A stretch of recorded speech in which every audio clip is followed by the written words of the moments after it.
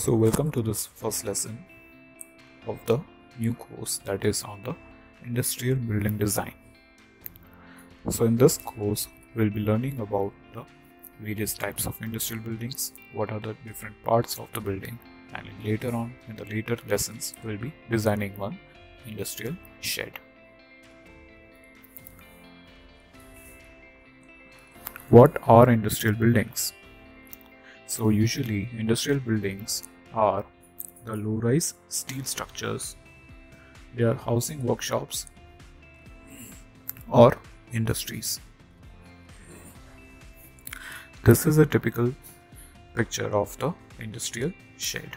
You can see all the components are steel members, the columns, the beams, everything is created with steel, and even the different parts of bracings and supports are steel.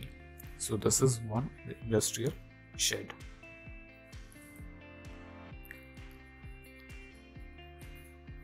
Now what are the different classifications of the industrial buildings? So any building structure used by industry to store raw materials or for manufacturing products of the industry is known as the industrial building. So industrial buildings can either store raw materials or they will have lots of machinery to create some different products, ranging from your smallest equipments, mobile phones or computers, laptops, or even larger machinery such as cars, trucks, etc. So industrial buildings may be categorized as normal type of industrial buildings and special type. So normal type of industrial buildings are shed type buildings with simple roof structures on open frames. These buildings are used for workshops or warehouses. So warehouses is where you store raw materials or your any kind of material, and workshop is where the machineries are placed and used. These buildings require large and clear areas unobstructed by the columns. So to store raw materials or to use machinery, you need a larger clear space without any columns, whereas in the case of residential buildings, this is not the case. The large floor area provides sufficient flexibility and facility for later change in the production layout without major building alterations. The industrial buildings are constructed with adequate headroom for the use of an overhead traveling crane. So even to pick up raw materials, equipments, or even to use the machinery, sometimes these industrial buildings will have large gantry cranes near the roof, for which ample of headroom is required. So the headroom in industrial building can vary from 15 meters to 20 meters or even more, depending on the size of the machinery to be kept inside, on the amount of materials to be kept inside, etc. Special type of industrial buildings are steel mill buildings used for manufacturing of heavy machines or production of power and so and so. So these will be special type of buildings because they require different kinds of flooring or area, or even the lighting, ventilation conditions should be different, as they have heavy machinery manufacturing or power is being produced inside. Let us talk about the structural configuration. So typically the bays in the industrial buildings have frames spanning the width direction. So there are different bays. Each bay begins with one portal frame kind of a arrangement. Several such frames are arranged at suitable spacing to get the required length. So the width will become the width of the frame. Let us say the width of the frame is 5 meters. These frames are placed at 4 meters interval each. So if 5 such frames are placed, then you will have 20 meter length and 5 meter width industrial building. Depending upon the requirement, several bays may be constructed adjoining each other. The choice of structural configuration depends upon the span between the rows of the columns, the headroom or the clearance required, the nature of roofing material, and the type of lighting. So we'll be talking about the structural configuration in this lesson at the end in a better way. If span is less, then portal frames like steel bends or gable frames can be used. If the span is large, then buildings with trusses are used. So here we are talking about the span of the portal frame. So this is the steel bend arrangement where you have steel columns and the steel beam supported by these columns. This is the gable frame where you have the columns which is supporting these inclined beams connected together. As the span increases, you will require a truss arrangement on the roof.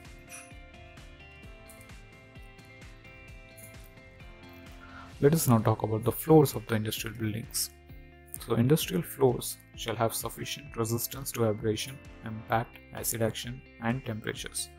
Since industrial buildings are used for storage, let us say we are storing some hazardous acid, chemicals, something, then the flooring should be such that if there is any leakage, then the floor should not be ruined, because we need to reuse the floor and keep the maintenance cost minimum. So the floor should be tough and should be impact resistant, abrasion resistant, or temperature resistant. High strength or high performance concrete can satisfy most of these requirements economically and is the most common material used. So you must have gone to various large stores such as Decathlon. If you go to the largest sports equipment store, you will see the floor is made of the concrete or polished concrete floor, because when you are using machines which have large impact, then regular tiles which are clay tiles can be broken easily, which is why we use the concrete as flooring for industrial buildings. Foundation for vibrating machinery such as reciprocating and high-speed rotating machinery should be placed upon rock or firm ground, and it should be separated from the adjoining floor to avoid vibrations. So in most of the cases where machinery is used, the foundation of this machinery should be isolated from the rest of the structure, because these vibrations will cause the flooring to crack or can even hamper the structural integrity of the entire building. Now let us talk about the roof systems. So while planning a roof, the structural designer should look for the lightness, strength, waterproofing, insulation, fire resistance, cost, durability, and low maintenance charges. Sheeting, purling, and supporting roof trusses supported on column provide common structural roof system for industrial buildings. The type of roof covering, its insulating wire, acoustic property, the appearance from interior, the weight, and the maintenance are the factors which are given consideration while designing the roof. Brittle sheeting like asbestos, corrugated and cement sheets, or even ductile sheeting like the galvanized iron corrugated or profile sheets are used as the roof covering material. Usually cement sheets, asbestos sheets are preferred, corrugated sheets are preferred for regular roofing material. The deflection limits for purlins and truss depends on the type of the sheeting, because these sheets will have some loads. So these loads will be transferred to the purlins and ultimately to the truss, and which is why this is the most important part of the structural design. So we have different types of roofs like pitched roof trusses. You can see Pratt truss, Howe truss. These are inclined members supported at either end with a connecting structural member in between. Then we have parallel chord trusses where the bottom and the top chord are parallel to each other. We have K-type, flow girder, warren, lattice girder, etc. And in the end we have a combination of both, which is a trapezoidal form of truss.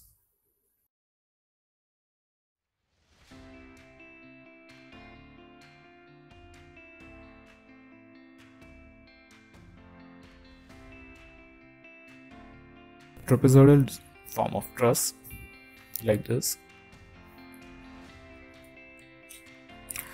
So on looking at the cross section of the frame, we can see we have foundation which supports the column. This column is bolted or anchored in the foundation while it is being set. These are the eaves or strut, or you can say tie. This is the rafter. We have main rafter, or you can say the principal rafter. On top of the rafter there are purlins. These are angled steel sections which will support the sheeting. You can see the sheeting is provided like this. They will be bolted or screwed.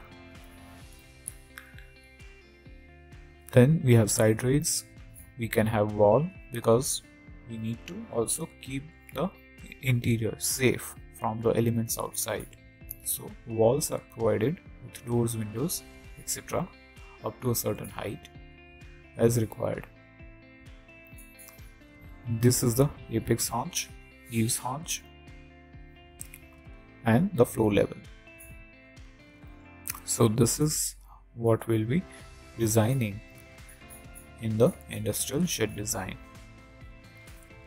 There will be live loads, dead loads, there will be effect of wind, which all needs to be considered while doing the structural designing. Now let us talk about lighting. So industrial operations can be carried on most efficiently when adequate illumination is provided. The requirements of good lighting are its intensity and uniformity. So the lighting should be intense enough that the workers can see what they are working on, and it should be uniformly spread throughout the interior of the structure. Since natural light is free, it is economical and wise to use the daylight as most satisfactory for illumination in industrial plants, because providing lots and lots of electrical lighting system will be having expensive cost, and to avoid that it is best to design the structure in such a way that maximum use of the natural light is being done. Side windows are of much value in lighting the interiors of small buildings, but when you talk about larger structures which have larger spans, then these side windows will not be able to penetrate enough till the middle of the building, where we provide monitors. We will see what these monitors are. So this is monitor which will have side windows, and it can illuminate the middle of the building as well. So when this span is larger, the windows will not be able to penetrate enough to the middle. So for this we provide monitors. If the span is smaller, the side windows are sufficient. Now let us talk about ventilation.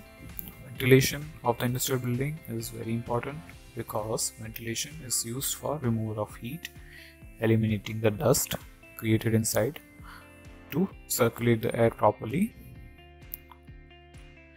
It can be done by means of natural forces such as aeration, or by mechanical equipment like fans. You can provide fans to remove the heat. You must have seen those globe-like structures on the roof of the building or the industrial sheds which rotate. Now these structures are used to eliminate the heat generated inside, and the heated air rises above and goes out through these vents. The large height of the roof may be used advantageously by providing low-level inlets and high-level outlets of the air.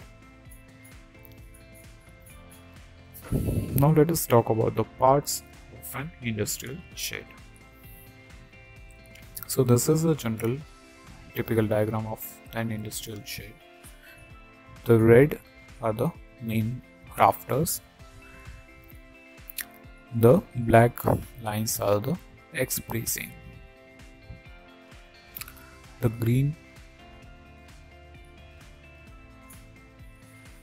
green ones are purlins, which will have roof sheeting on top of it. The height from floor to the bottom of the roof is the eave height. The blue is the end wall rafter. The last tie or the strut is the eave strut. Then we have the columns, the main columns.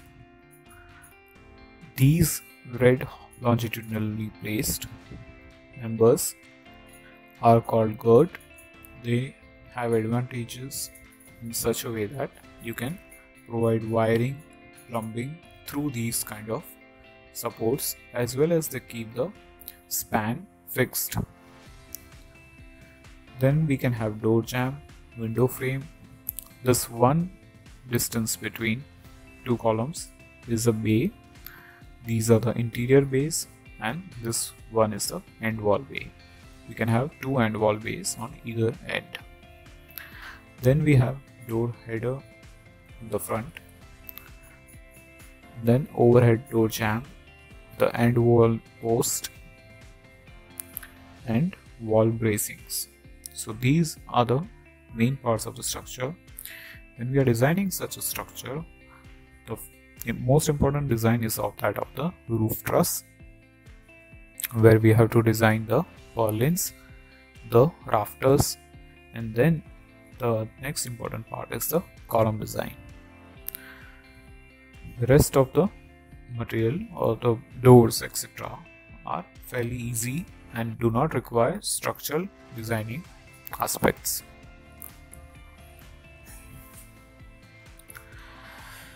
Let us talk about structural framing.